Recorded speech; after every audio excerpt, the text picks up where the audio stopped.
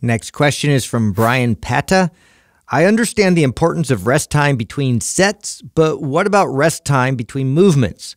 Sometimes it takes a little longer than I'd like to get from the squat rack to an open bench in a crowded gym.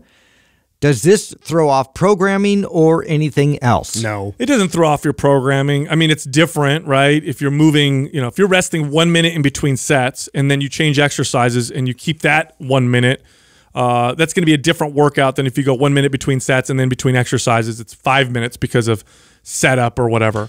To be quite honest with you, I prefer to have a longer rest period between exercises. Yeah. I'll keep the rest between sets faster, but between exercises, especially if it's a different, body part, like he said, squat to bench, I'm gonna wait a little bit, 5, 6, 7 minutes before I go into my bench. I always rest. lean on quality of reps and performance of the reps. And so, yeah, there's sometimes where you do get fatigued and you do need a little bit more rest between, jumping right back in and doing the same movement. And I think that the reason why I picked this question is because this comes up a lot with the determined amount of time and the allotted time that's programmed in there. And you got to listen to your body and you got to pay attention to the signs and signals of like how you're breathing, like how fatigued you feel. Like you got to pay attention to all these things and determine that for yourself. But also this is sort of like a guideline that, you can kind of shoot and aspire to. But really, at the end of the day, this is going to be determined specifically on the individual. We're also talking about something that is a splitting hair difference here. Totally. So if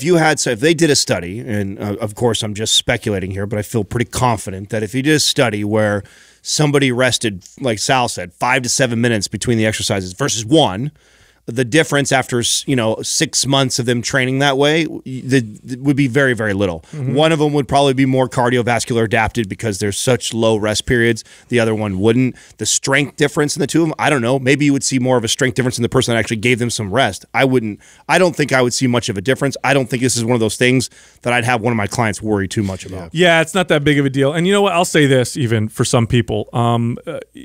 This is fun. Try this out, right? Because I know some people are so concerned with keeping the pace and I got to get the sweat or whatever. If you have the time to do this, give this a shot. I guarantee it'll be one of your favorite workouts ever. Your hour workout, give yourself 2 hours. Take your time. Yeah. Go slow, practice the form, lift a little heavier, take breaks in between sets. Give yourself like a 2-hour window to do a 1-hour workout and spread it out, and I guarantee it'll become one of the best workouts you've ever had. I'll never forget the day that happened to me. So I was training with my buddy, and this is the time, I've talked on the show before, I don't like lifting partners. I had a lifting partner at the time. This was one of the reasons why I didn't like it. He loved to talk to everybody.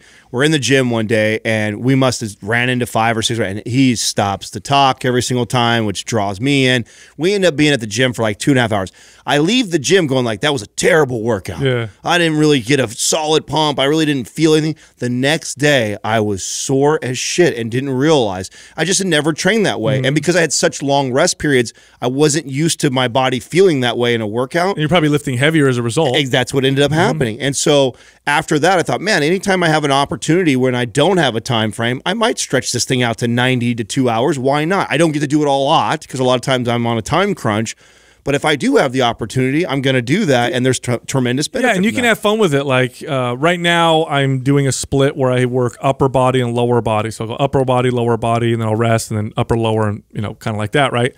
So when I'm doing upper body, if I start with typically I'll start with chest or back, and I'll do 2 exercises per body part. But rather than doing the 2 exercises for chest and then going and then doing the 2 exercises for back, you guys have seen me do this. I'll do a set for chest, then I'll do a set for back. Then I'll do a set for chest, then I'll do a set for back. And I'll mix it up that way, and it's a totally different stimulus. It's not superior, it's just different. And I get my body to respond again.